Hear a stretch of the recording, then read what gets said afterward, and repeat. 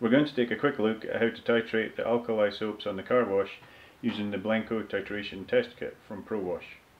Basically the idea is that we take a sample of the alkali soap and then we use acid which we add to the alkali until we neutralise it. The more acid we've got to add to the alkali, the stronger we know the alkali is. In the kit you'll find a bottle of 1 times titration test acid, a small bottle of bromophenol blue indicator solution, a test tube and a sample bottle. So the first thing we have to do is take the test tube and the sample bottle, go out to the wash and collect the sample.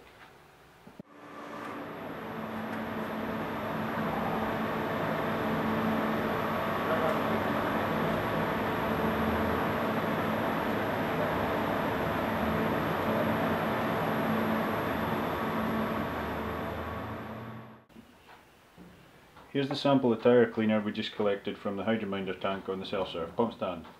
What we're going to do now is we're going to add 2 to 4 drops of the bromophenol blue indicator solution to this.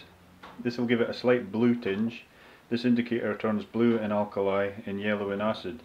Because this soap's alkali based, it's going to go a slight blue tinge. Then we're going to add some of the 1 times titration acid until we effect a colour change from blue back to yellow.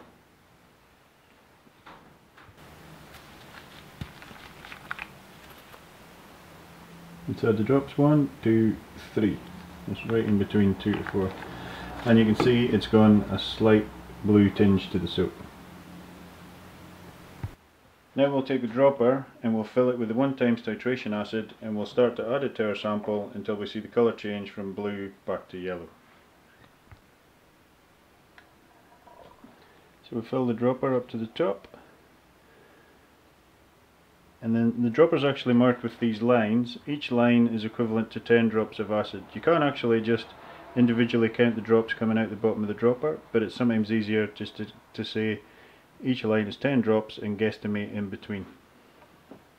So now we take our dropper full of acid and begin to add it to the sample, all the while taking a note of the colour of the sample, looking for a colour change.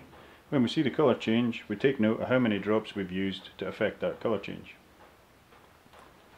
It's a good idea, as you're adding your acid to the sample, to keep shaking the sample to mix it through so you don't miss the colour change.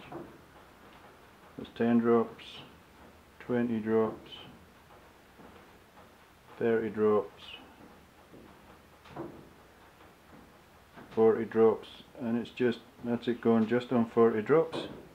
You can see the colours change from, it doesn't have the blue tinge anymore, it's gone quite yellow actually in there.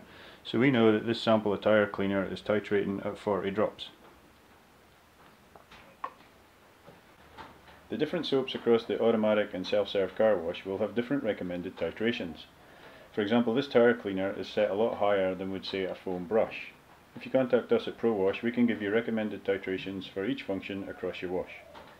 It pays also to check these titrations regularly, as change in titration can be an early indication of some equipment issues.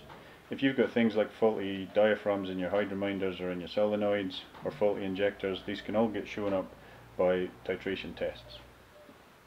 Remember also to always wear the correct personal protective equipment when handling chemicals.